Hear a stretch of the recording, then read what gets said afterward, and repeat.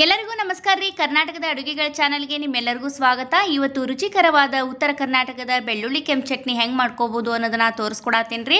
ಭಾಳ ರುಚಿ ಇರ್ತೈತೆ ರೀ. ಇದನ್ನ ನೀವು ಫ್ರಿಜ್ ಇಲ್ಲ ಅಂದ್ರೆ ಸ್ಟೋರ್ ಸಹಿತ ಮಾಡಿಡ್ಬೋದು ರೀ. 2 ತಿಂಗಳ ನೀವು ಹೊರಗಡೆ ಫ್ರಿಜ್ ಇಲ್ದಂಗೆ ಇಟ್ಟರೂ ಸಹಿತ ಏನೂ ಹಾಳಾಗೋಂಗಿಲ್ಲ. ಇದು ಅಷ್ಟು ಚಲೋ ಇರ್ತೈತಿ. ಇದು ಭಾಳ ರುಚಿನೂ ಇರ್ತೈತಿ ಮತ್ತು ನಾವು ಸ್ಟೋರ್ ಸಹಿತ ಮಾಡಿಡ್ಬೋದು. ಮತ್ತು ಫ್ರಿಜ್ನಾಗ ಇಟ್ಟರೆ 6 ತಿಂಗಳವರೆಗೂ ನಾವು ಇಟ್ಕೊಂಡು ತಿನ್ಬೋದು. ಹೊರಗಡೆ ನೀವು ಫ್ರಿಜ್ ಇಲ್ದಂಗೆ ಇಟ್ಕೊಂಡ್ರೆ 2 ತಿಂಗಳವರೆಗೂ ತಿನ್ಬೋದು. ಭಾಳ ರುಚಿ ಆಗ್ತೈತಿ. ಹೆಂಗೆ ಮಾಡ್ಕೊಳೋದು ನೋಡೋಣ ಬರ್ರಿ. ನಾ ಕೆಂಪು ಚಟ್ನಿನೂ ಸಹಿತ ಮಾಡಿ ತೋರಿಸೀನಿ. ಭಾಳ ಜನ ಇಷ್ಟಪಟ್ಟಾರ. ಅದನ್ನು ಸಹಿತ ಯಾರು ನೋಡಿಲ್ಲ ನೋಡ್ಕೊಂಬರ್ರಿ. ಇನ್ನೂ ಯಾರು ನನ್ನ ಚಾನಲ್ನ ಸಬ್ಸ್ಕ್ರೈಬ್ ಮಾಡಲಿಲ್ಲ ನೋಡತ್ತೀರಿ, ಸಬ್ಸ್ಕ್ರೈಬ್ ಅಂತೇಳಿ ಕೆಂಪು ಅಕ್ಷರದಾಗ ಬರ್ದಿರ್ತೈತಿ, ಅದನ್ನು ಒತ್ತಿರಿ, ಗಂಟಿ ಚಿತ್ರ ಬರ್ತೈತಿ, ಬಾರಿಸ್ರಿ. ಆವಾಗ ನನ್ನ ರೆಸಿಪೀಸ್ ನಿಮಗೆ ಬಂದು ಮುಟ್ತಾವು. ನಮ್ಮ ಉತ್ತರ ಕರ್ನಾಟಕದ ರೆಸಿಪೀಸ್ ಎಲ್ಲ ನೀವು ನೋಡ್ಬೋದ್ರಿ. ಈಗ ನೋಡ್ರಿ, ನಾನು ಮೆಣಸಿನ್ಕಾಯಿ ತೋರಿಸಿದ್ನೆಲ್ಲ ನಿಮಗೆ ಒಂದು 12-15 ಮೆಣಸಿನ್ಕಾಯಿ ತೊಗೊಂಡೇನ್ರಿ ನಾನು. ಇವು ಬ್ಯಾಡಗಿ ಮೆಣಸಿನ್ಕಾಯಿ ನೋಡ್ರಿ. ಇವು ಗ್ಯಾಸ್ ಆನ್ ಮಾಡಿಕೊಂಡು ನಾನು ಎಣ್ಣೆ ಒಂದು ಸ್ವಲ್ಪ ಜಾಸ್ತಿ ಹಾಕ್ಕೋಬೇಕ್ರಿ. ಇದಕ್ಕೆ ಅರ್ಧ ಬಟ್ಲ ನಾನು ಎಣ್ಣೆ ಹಾಕ್ಕೊಂಡೀನಿ. ಎಣ್ಣೆ ಜಾಸ್ತಿ ಇರಬೇಕು, ಯಾಕಂದ್ರೆ ಇದಕ್ಕೆ ನಾವು ನೀರು ಒಟ್ಟ ಮುಟ್ಸೋಂಗಿಲ್ಲ. ಯಾಕಂದ್ರೆ ಸ್ಟೋರ್ ಮಾಡಿ ಇಡಬೇಕಲ್ಲ, ಹಿಂಗಾಗಿ ನೀರನ್ನ ಒಟ್ಟ ಮುಟ್ಟಿಸ್ಬಾರ್ದು. ಅದಕ್ಕೆ ಎಣ್ಣೆ ಒಳಗೆ ಫ್ರೈ ಮಾಡ್ಕೋಬೇಕ್ರಿ. ಇವನ್ನ ಬ್ಯಾಡಗಿ ಮೆಣಸಿನ್ಕಾಯಿ ನೋಡ್ರಿ. ಇವು ಕಲರ್ ಎಷ್ಟು ಚಲೋ ಕಾಣಿಸಾಕತ್ತಾವು. ಬ್ಯಾಡಗಿ ಮೆಣಸಿನ್ಕಾಯಿನ ತೊಗೊಳ್ರಿ, ಕಲರ್ ಭಾಳ ಚಲೋ ಬರ್ತಾವೆ ಮತ್ತು ರುಚಿನೂ ಇರ್ತಾವ್ರಿ ಇವು ಬ್ಯಾಡಗಿ ಮೆಣಸಿನ್ಕಾಯಿ. ಈಗ ಗ್ಯಾಸ್ ಆನ್ ಮಾಡಿಕೊಂಡು ನಾನು ಫ್ರೈ ಮಾಡ್ಕೊಳಕತ್ತೀನಿ. ಈಗ ನೋಡ್ರಿ, ಫ್ರೈ ಮಾಡ್ಕೋಬೇಕು. ಒಂದು ಸ್ವಲ್ಪ ಲೋ ಫ್ಲೇಮ್ನಾಗ ಇಟ್ಕೊಂಡು ಫ್ರೈ ಮಾಡ್ಕೊಳ್ರಿ. ಮತ್ತು ಹೊತ್ತಿಸ್ಬಾರ್ದು, ಯಾಕಂದ್ರೆ ಚಲೋ ಬರೋಂಗಿಲ್ಲ ಸ್ಮೆಲ್. ಮತ್ತು ಹೊತ್ತಿದ್ದು ಸ್ಮೆಲ್ ಬರ್ತೈತೆ, ಅದಕ್ಕೆ ರೀ. ಭಾಳ ರುಚಿ ಆಗ್ತೈತೆ ರೀ. ಇದನ್ನ ನೀವು ಸ್ಟೋರ್ ಮಾಡಿ ಆರಾಮ್ಸೆ ಇಟ್ಕೋಬೋದು ರೀ. ಇದನ್ನು ನಾವು ಬಿಸಿ ಬಿಸಿ ರೊಟ್ಟಿ ಮತ್ತು ಚಪಾತಿ, ಅನ್ನ ಎಲ್ಲದಕ್ಕೂ ಒಳ್ಳೆ ಕಾಂಬಿನೇಷನ್ ನೋಡ್ರಿ. ಇದು ಬೆಳ್ಳುಳ್ಳಿ ಚಟ್ನಿ. ಬೆಳ್ಳುಳ್ಳಿ ನಿಮ್ಗೆ ಗೊತ್ತೈತಿ, ಆರೋಗ್ಯಕ್ಕೆ ಭಾಳ ಒಳ್ಳೇದಂತ ಹೇಳಿ. ಯಾರು ಇನ್ನೂ ನನ್ನ ಚಾನಲ್ನ ಸಬ್ಸ್ಕ್ರೈಬ್ ಮಾಡಲಿಲ್ಲಂಗೆ ನೋಡಕತ್ತೀರಿ, ಪ್ಲೀಸ್ ನನ್ನ ಚಾನಲ್ನ ಸಬ್ಸ್ಕ್ರೈಬ್ ಮಾಡ್ಕೊಂಡು ನೋಡಿರಿ. ಆಲ್ ಅನ್ನೋ ಆಪ್ಷನ್ನ ಕ್ಲಿಕ್ ಮಾಡಿದ್ರೆ ನನ್ನ ವಿಡಿಯೋಸ್ ನಿಮಗೆ ಬಂದು ಮುಟ್ತಾವು. ಅವಾಗ ನೀವು ಎಲ್ಲನೂ ನೋಡ್ಬೋದು, ಎಲ್ಲ ರೆಸಿಪೀಸ್ನೂ ಸಹಿತ ನೋಡ್ಬೋದು ರೀ. ಎಲ್ಲರಿಗೂ ಇಷ್ಟ ಆಗ್ತೈತೆ ರೀ ಈ ಕೆಂಪು ಚಟ್ನಿ.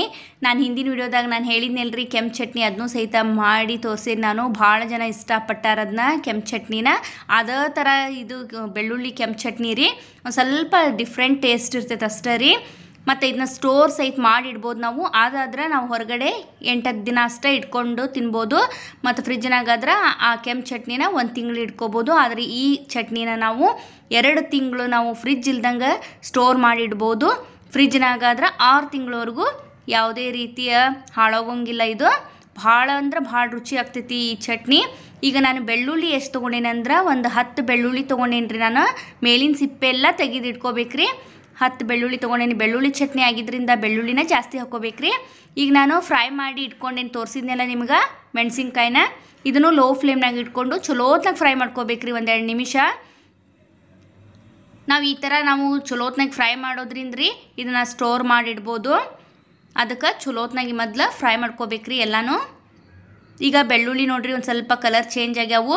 ಇನ್ನೂ ಆದರೂ ಫ್ರೈ ಮಾಡಕತ್ತೀನಿ ನಾನು. 1-2 ನಿಮಿಷ ಚಲೋತ್ನಾಗ ಫ್ರೈ ಮಾಡ್ಕೊಂಡಾದ್ಮೇಲೆ ಕರಿಬೇವು ತೊಗೊಂಡೇನಿ. 2 ಕಡ್ಡಿ ಕರಿಬೇವು ತೊಗೊಂಡೇನಿ. ಅದನ್ನು ಚಲೋತ್ನಾಗ ತೊಳೆದು ಒರೆಸಿಟ್ಕೊಂಡಿದ್ನಿ, ಅದನ್ನು ಹಾಕ್ಕೊಂಡೇನಿ ನೋಡ್ರಿ. ಈಗ ಬೆಳ್ಳುಳ್ಳಿ ಕರಿಬೇವು ಭಾಳ ಟೇಸ್ಟ್ ಕೊಡ್ತೈತಿ ಮತ್ತು ಆರೋಗ್ಯಕ್ಕೂ ಭಾಳ ಒಳ್ಳೇದ್ರಿ ಈ ಕರಿಬೇವು ಮತ್ತು ಬೆಳ್ಳುಳ್ಳಿ. ಈಗ ನೋಡ್ರಿ, ನಾನು ಸ್ವಲ್ಪ ಶುಂಠಿ ಹಾಕ್ಕೊಳಕತ್ತೀನಿ. ಭಾಳ ಹಾಕ್ಕೋಬೇಡ್ರಿ, ಸ್ವಲ್ಪ ಶುಂಠಿ ಹಾಕ್ಕೋಬೇಕ್ರಿ. ಎಲ್ಲನೂ ಸೇರಿ ನಾವು ಚಲೋತ್ನಾಗೆ ಫ್ರೈ ಮಾಡ್ಕೊಳನ್ರಿ ಎಣ್ಣೆ ಒಳಗೆ. ಈ ವಿಡಿಯೋ ಇಷ್ಟ ಆದರೆ ಒಂದು ಲೈಕ್ ಕೊಡೋದನ್ನು ಮಾತ್ರ ಮರಿಬೇಡ್ರಿ. ನಿಮ್ಮ ಅನಿಸಿಕೆಗಳನ್ನ ಕಮೆಂಟ್ ಒಳಗೆ ತಿಳಿಸ್ರಿ.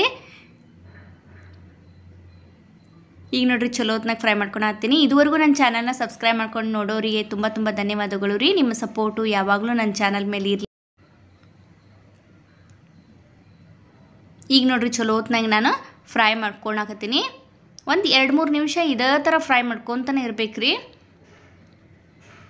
ಲೋ ಫ್ಲೇಮ್ನಾಗ ಫ್ರೈ ಮಾಡ್ಕೊಳ್ರಿ. ಹೈ ಫ್ಲೇಮ್ನಾಗ ಇಟ್ಕೊಂಡ್ರಿ ಅಂದ್ರೆ ಚಲೋ ಆಗಂಗಿಲ್ಲ. ಅದಕ್ಕೆ ಹೈ ಫ್ಲೇಮ್ನಾಗ ಇಟ್ಕೊಂಡು ಫ್ರೈ ಮಾಡ್ಕೊಳ್ರಿ ಚಲೋತ್ನಾಗ ಎಲ್ಲನೂ.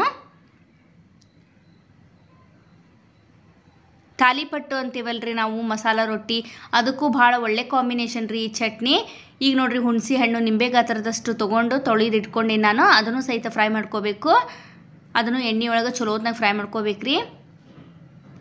ತಾಲಿಪಟ್ಟು ಜೋಡಿ ಭಾಳ ಒಳ್ಳೆ ಕಾಂಬಿನೇಷನ್. ತುಪ್ಪ ಮತ್ತು ಈ ಚಟ್ನಿ ಹಚ್ಕೊಂಡು ತಿನ್ನಕತ್ರ ಭಾಳ ರುಚಿ ಅನ್ನಿಸ್ತೈತ್ರಿ. ಎಲ್ಲರೂ ಇಷ್ಟಪಡ್ತಾರೆ. ಯಾವುದೇ ಚಟ್ನಿ ಬೇಡ, ಇದು ಒಂದು ಚಟ್ನಿ ಇದು ಬಿಟ್ರೆ ಒಂದು ಪಲ್ಯ ಮಾಡಿದ್ರೆ ಸಾಕು. ರೊಟ್ಟಿ, ಪಲ್ಯ, ಚಟ್ನಿ ಭಾಳ ರುಚಿ ಅನ್ನಿಸ್ತೈತ್ರಿ.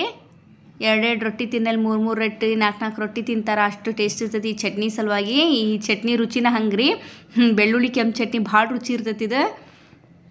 ನಮ್ಮ ಉತ್ತರ ಕರ್ನಾಟಕದ ಕಡೆ ಭಾಳ ಮಾಡ್ತಾರೆ ರೀ ಇದನ್ನ. ಕಾಯಂ ಇರೋದ ನೋಡ್ರಿ ಇದು ಚಟ್ನಿ ಒಂದಿದ್ರೆ ಸಾಕು ನಮ್ಗೆ. ಆಗಾಗ ಮಾಡ್ಕೊತಿರ್ತೀವಿ. ಇದು ಮಾತ್ರ ಈ ಚಟ್ನಿ ಬೆಳ್ಳುಳ್ಳಿ ಕೆಂಪು ಚಟ್ನಿ ಮಾತ್ರ ನಾವು ಮೊದಲ ಮಾಡಿಟ್ರೆ ಬೇಕಾದಷ್ಟು ದಿನ ನಾವು ಸ್ಟೋರ್ ಮಾಡಿ ಇಟ್ಕೋಬೋದು, ತಿನ್ಬೋದು. ಆಗಾಗ ಯಾವಾಗ ಬೇಕು ಅವಾಗ ತಿನ್ಬೋದು ಇದನ್ನ.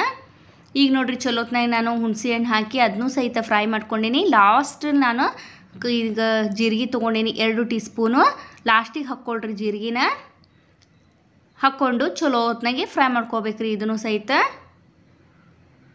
ಎಲ್ಲಾನು ಚಲೋತ್ನಾಗ ಫ್ರೈ ಮಾಡೋದ್ರಿಂದ ರೀ ನಾವು ಭಾಳ ದಿನ ಇದನ್ನ ಸ್ಟೋರ್ ಮಾಡ್ಬೋದು ರೀ.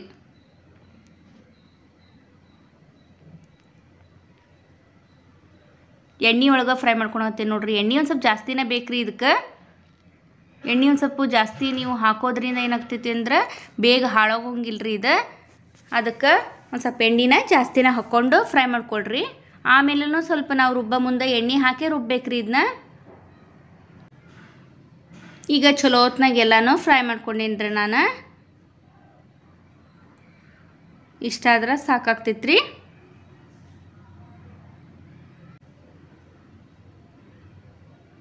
ಈಗ ನೋಡ್ರಿ ಇಷ್ಟಾದ್ರೆ ಸಾಕು. ಗ್ಯಾಸ್ ಆಫ್ ಮಾಡ್ಕೊತೀನಿ ನಾನು. ಇನ್ನೊಂದು ಸ್ವಲ್ಪ ಮಾಡ್ಕೊಂಡು ಈಗ ನೋಡ್ರಿ ಆತು. ಇಷ್ಟಾದ್ರೆ ಸಾಕು. ಒಂದು ಸ್ವಲ್ಪ ಆರಕ್ಕೆ ಬಿಡ್ಬೇಕ್ರಿ ಇದನ್ನ.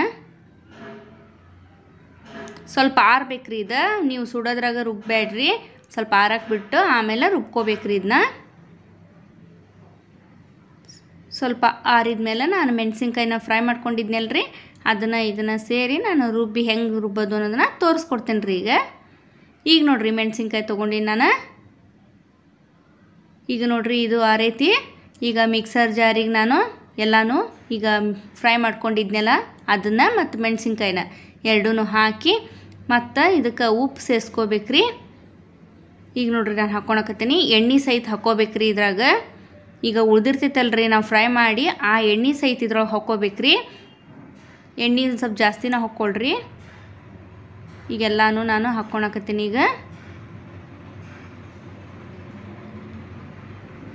ಈಗೆಲ್ಲನೂ ಹಾಕ್ಕೊಂಡು ಈಗ ಮೆಣಸಿನ್ಕಾಯಿ ಇರ್ತಾವಲ್ರಿ, ನೀವು ಹಿಂಗಾರ ಮಾಡ್ಕೊಳ್ರಿ. ಇಲ್ಲಾಂದ್ರೆ ಒಗ್ಗರಣೆ ಒಳಗೆ ಮೆಣಸಿನ್ಕಾಯಿ ಹಾಕ್ಕೊಂಡು ಎಲ್ಲ ಸೇರಿ ಮಿಕ್ಸರ್ ಜಾರ್ನ ಹಾಕ್ಕೋಬೋದು ರೀ. ಯಾವ ಥರ ಮಾಡ್ಕೋಬೋದು. ಇದಕ್ಕೆ ನೀರು ಹಾಕ್ಲಿಲ್ಲಂಗೆ ರುಬ್ಬೇಕ್ರಿ. ಅದು ಲಕ್ಷದಾಗ ಇಟ್ಕೋಬೇಕ್ರಿ. ಯಾಕಂದ್ರೆ ಮತ್ತು ನೀರು ಹಾಕಿಬಿಟ್ರೆ ಹಾಳಾಗಿಬಿಡ್ತೈತಿ, ಬೇಗನೆ ಹಾಳಾಗ್ತೈತಿ. ಅದಕ್ಕೆ ನೀರು ಒಟ್ಟು ಮುಟ್ಟಿಸ್ಬಾರ್ದು ರೀ ಇದಕ್ಕೆ. ಈಗ ನಾನು ಹುಣಸೆ ಹಣ್ಣು ಹಾಕಿದ್ನಲ್ರಿ, ಅಷ್ಟೇ ಬೆಲ್ಲ ತೊಗೊಂಡೇನಿ ನೋಡ್ರಿ. ಹುಣಸೆ ಹಣ್ಣು ಹಾಕಿದ್ರೆ ಬೆಲ್ಲ ನಾವು ತೊಗೊಳ್ಳೇಬೇಕಂದ್ರೆ ಟೇಸ್ಟ್ ಚಲೋ ಇರ್ತೈತಿ ರೀ. ಬೆಲ್ಲ ಮಾತ್ರ ಸ್ಕಿಪ್ ಮಾಡಬೇಡ್ರಿ.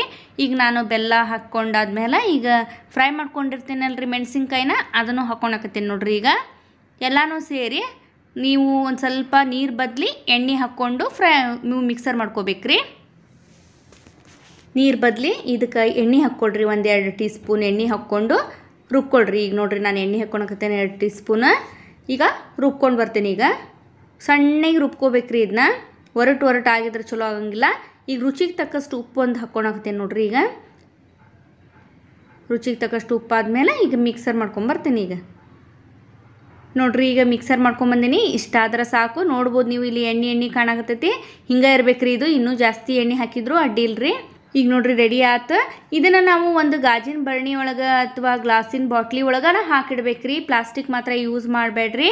ಪ್ಲಾಸ್ಟಿಕ್ನಾಗ ಹಾಕಿದ್ರೆ ಬೇಗ ಹಾಳಾಗ್ತೈತಿ, ಸ್ಮೆಲ್ ಬರ್ತೈತಿ. ಅದಕ್ಕೆ ಗಾಜಿಂದು ಉಪಯೋಗಿಸ್ರಿ ಬಾಟಲ್ನ.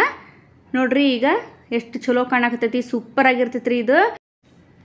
ಇದನ್ನು ನಾವು ಇಂಥದ್ದು ಗಾಜಿನ ತೋರ್ಸಕತ್ತೀವಿ ನೋಡ್ರಿ. ಇಂಥ ಗಾಜಿನ ಬರಣಿ ಒಳಗೆ ನಾವು ಹಾಕಿಡ್ಬೇಕ್ರಿ. ಅಂದ್ರೆ ಬೇಗ ಹಾಳಾಗೋಂಗಿಲ್ಲ, ಅಂದ್ರೆ ಸ್ಮೆಲ್ ಬರೋಂಗಿಲ್ಲ. ಸ್ಮೆಲ್ ಬಂದುಬಿಡ್ತೈತಿಲ್ಲ ಪ್ಲಾಸ್ಟಿಕ್ ಯೂಸ್ ಮಾಡಿದ್ರೆ. ಅದಕ್ಕೆ ಆದಷ್ಟು ನೀವು ಗಾಜಿನ ಬರಣಿನ ಯೂಸ್ ಮಾಡಿರಿ.